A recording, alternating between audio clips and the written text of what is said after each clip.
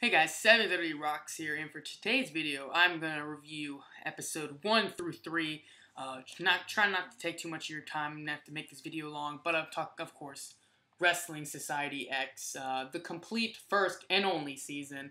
It was an if you don't know what it was, an MTV show, like a wrestling show. It's kind of honestly been compared to Lucha Underground, or Lucha Underground's kind of compared to that. Did it one season, obviously didn't go well, but had a great roster. Some very, very random and chaotic moments, and basically it's underground wrestling fight club, where, you know, the number one rule about Fight Club, don't talk about Fight Club, and I think they did that a little too much about not talking about it because it was only one season. But I'm going to review the first 3 episodes. Let's get right into it.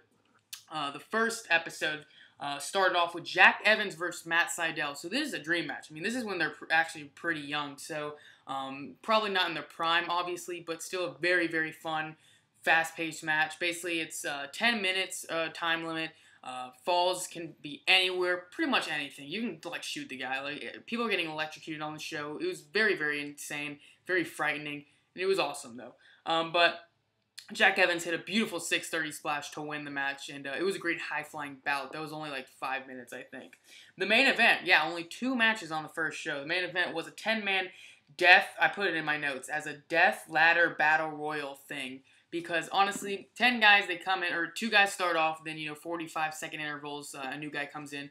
Just so chaotic. It was a battle royal, but also a ladder match. So 2 contracts hung above the ring, where if you grabbed one, you were going to verse the other guy who grabbed the other one in the main event of the next show to crown the first ever champion. So we had Just Incredible, Teddy Hart, friggin' New Jack, Vampiro, X-Pac, who's 6-Pac in this. It was just crazy. Basically, the outside of the ring was surrounded by tables, this huge Hell in a Cell wall thing, this huge thing where you could get electrocuted in. I mean, it was just random. Tag teams would come out when like a new person came out. Like one time, one guy and his friend and his tag team partner came out. Another time, this one guy came out and New Jack was supposed to be feuding with him. So New Jack just came out right behind him, hit him with a chair, and people were like, okay, cool. And so I didn't really get the point of it. Ladders weren't brought in until X-Pac came in, and he was like the second to last guy or something like that. So ladders didn't come in until there were only like 4 guys left. But guy got electrocuted. He got back body dropped into the whole electrocution thing. People are dying. It was pretty crazy. I mean, X-Pac grabbed the first one, and then Vampiro grabbed the second one. So it was just chaotic. I had no idea what was happening. People going through tables. People are getting eliminated and then going back in and then throwing people into, like, electrical equipment and just killing people. It was pretty intense. So the first episode, I was like, okay, this is right up my alley. I need this in my life. Wrestling not to take seriously. So episode 2 started off with Human Tornado versus Luke Hawx. Straight off the bat, just Human Tornado won with a Tornado DDT. That's clever. Human Tornado is awesome. I miss him. Joey Ryan and Disco Machine, that 70s team versus Team Dragon Gate. And I think, Team Dragon Gate won. It really wasn't that crazy, but it was just their first tag team match, so it was like a big deal to them.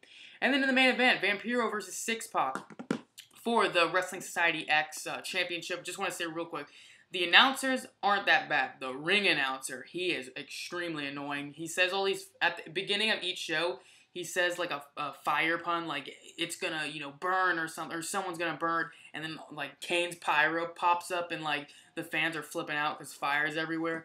He's annoying. Anyway, basically this was for the championship, 6-Pac versus Vampiro. It was just heavily edited, where it just went from one spot to the other. Like they do it, Vampiro chokeslammed him, then they edit it so it was like right off the bat where X-Pac did a tornado DDT through a table.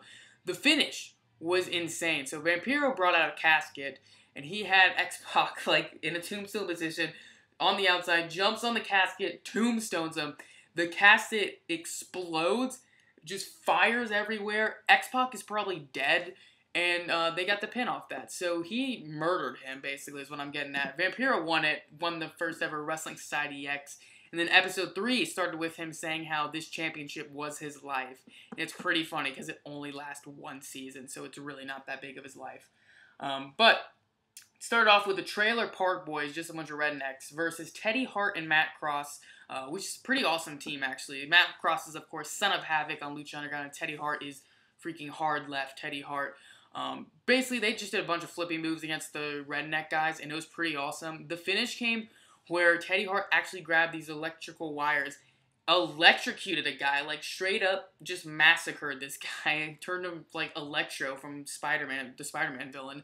And then when the guy falls on a table, Teddy Hart just climbs up this balcony, does a spiral tap off it through 2 tables to kill the guy. And then Matt Cross does a beautiful shooting star leg drop. It was amazing. And that's how they got the win. So Teddy Hart killed the guy is what I'm getting at. He is probably in jail now. Jack Evans versus Quicksilver.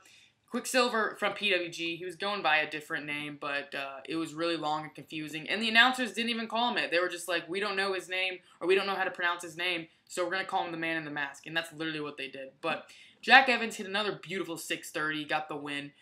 So Wrestling Society X, I really hope they're pushing Jack Evans. I'm going to watch some more episodes later. They have been giving Jack Evans 2 good wins, so if they don't, have him win the championship at the end, I'm going to be sad. And then the main event was Alcatraz and Luke Hawk versus Los Pochos Guapos in a TLC match. But it's a tables, ladders, and how do you pronounce it? Cervezas, which is beer in Spanish, I believe. It was just bottles. And they really didn't do anything with them except one guy went to powerbomb a guy onto it, and the guy jumped up and like slammed his head straight into the bottles. It looked just brutal. But then Alcatraz, I think, powerbombed the guy to win the match. So, TLC match, but no chairs. Cervezas. We're just taking beer bottles and killing people. Wrestling Society X, that's my 1 through 3 episode reviews. It's pretty insane. People are dying on this show, and it's worth every penny. I paid like $8 for it.